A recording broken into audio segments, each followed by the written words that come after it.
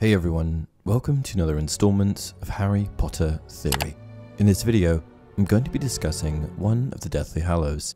In fact, I'm going to be discussing what is arguably the most important of the Hallows, at least in terms of the Harry Potter story. I am of course talking about the Elder Wand.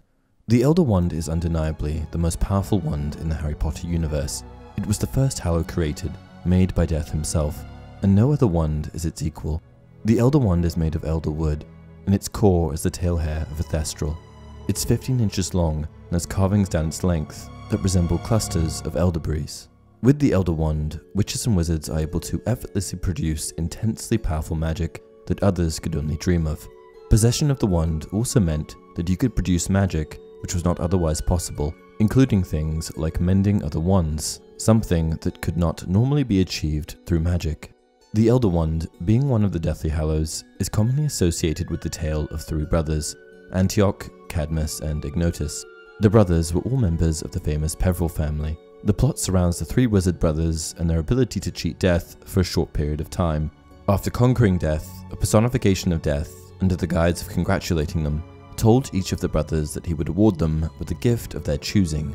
The eldest brother, a combative man, asked for a wand more powerful than any in existence. Death granted his wish by fashioning the Elder Wand from a branch of a nearby elder tree standing on the banks of the river. The second brother, an arrogant man, chose to further humiliate Death and asked for the power to recall the deceased from the grave. Death granted his wish by crafting the resurrection stone from a stone picked from the riverbank. The third and youngest brother, who was the most humble and wise, did not trust Death and asked for something to enable him to go forth without Death being able to follow. A reluctant Death, most unwillingly, handed over a part of his own invisibility cloak. The three brothers took their prizes and soon went on their separate ways, and that was how the Deathly Hallows were born. However, this was not the last time that Death and the three brothers would meet. Each brother, under their own unique circumstances, ended up losing their life and met Death once more. The eldest brother travelled to a village where a wizard whom he had quarrelled lived. He sought out a duel and fought the wizard using the wand, instantly killing the latter. Leaving his enemy dead upon the floor, the eldest brother walked to an inn not far from the dueling site and spent the night there. Taken by his conscience and lust of the Elder Wand's power, the eldest brother boasted of this wand, gifted by Death, and his own invincibility. That very night, Death transfigured to a murderous wizard. The unknown murderous wizard crept to the inn as the eldest brother slept, drunk from wine. The wizard slit the oldest brother's throat for good measure and stole the wand.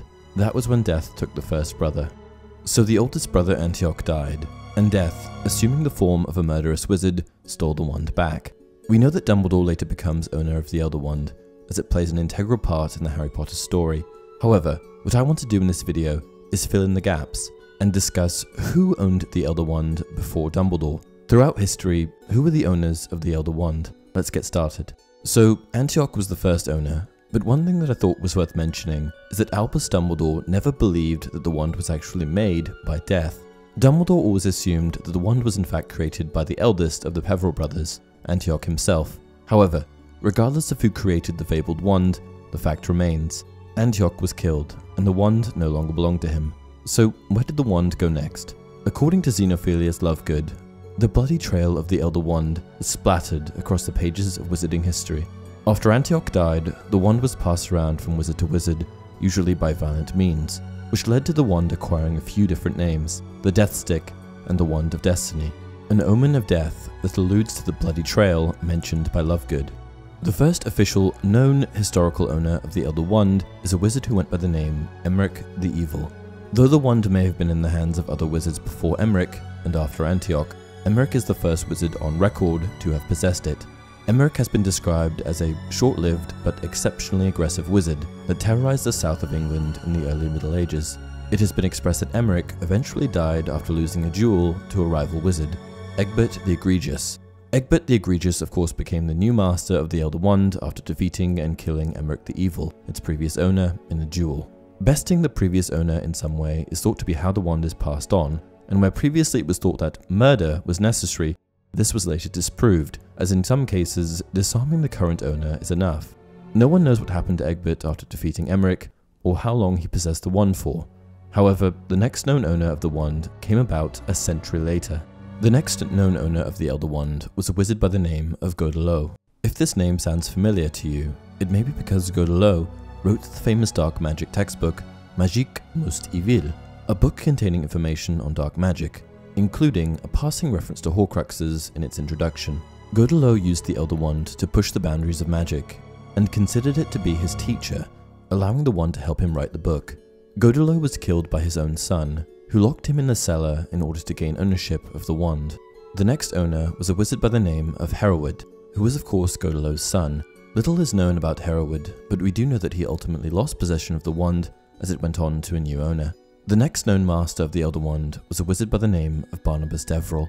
In the early 18th century, utilizing the wand, Deathral earned quite the reputation as a fearsome warlock. Deathral certainly didn't use the wand for good, and eventually his reign of terror ended when he was defeated by a rival wizard. The next known owner of the Elder Wand, the wizard who defeated Barnabas, was a man by the name of Loxias.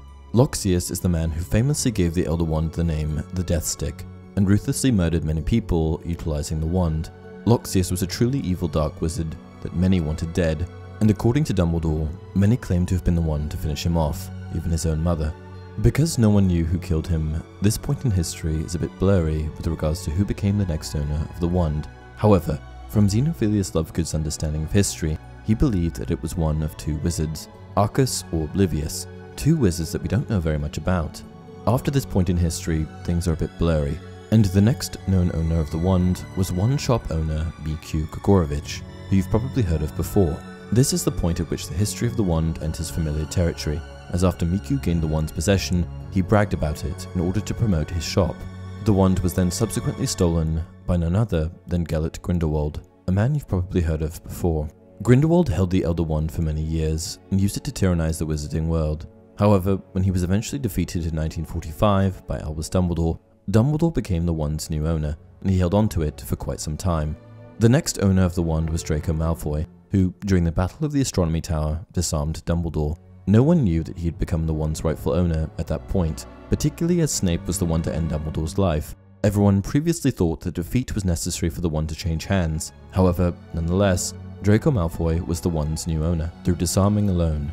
Our very own Harry Potter becomes the next and the final owner of the Elder Wand, almost a year after Draco becomes its owner, when he takes Draco's wand by force during the skirmish at the Malfoy Manor. Shortly after Harry becomes the wand's new owner, however, he puts an end to the bloody trail of the Elder Wand. I'm putting the Elder Wand back where it came from. It can stay there. If I die a natural death like Ignotus, its power will be broken, won't it? The previous master will never have been defeated. That'll be the end of it. And that's it for this video. If you enjoyed it, please like the video and subscribe to the channel. Until next time, it does not do to dwell on dreams and forget to live.